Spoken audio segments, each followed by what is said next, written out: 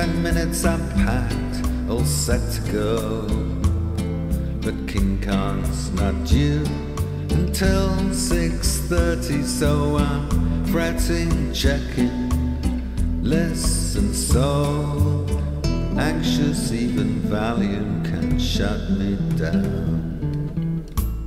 Playing chess, gazing at the news and the sea, praying my high power won't see me home, 'cause Hampshire's the place I wanna be.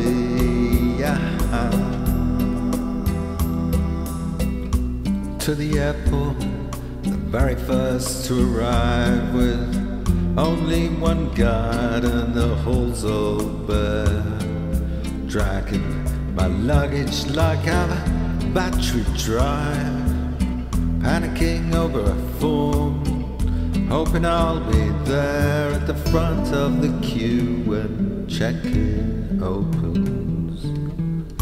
I smile at a Japanese couple behind me.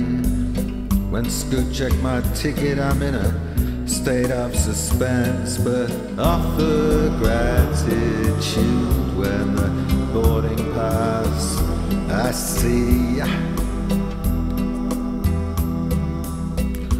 Changi, we march like a school parade from Terminal 1 to the transit station. 12 hours with nothing to do but wait, but I'm happy and chatting, full of elation that little can stop my final departure. I can smoke and eat from a vending machine on the plane. The staff feed me with nectar. I don't need any movies and sink into a dream.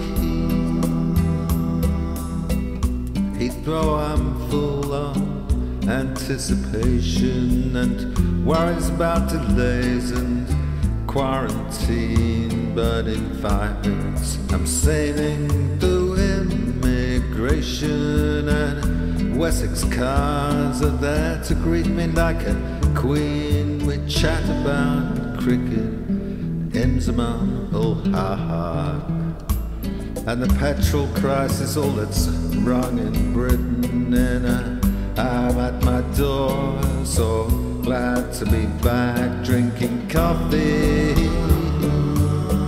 in a foam bar, sitting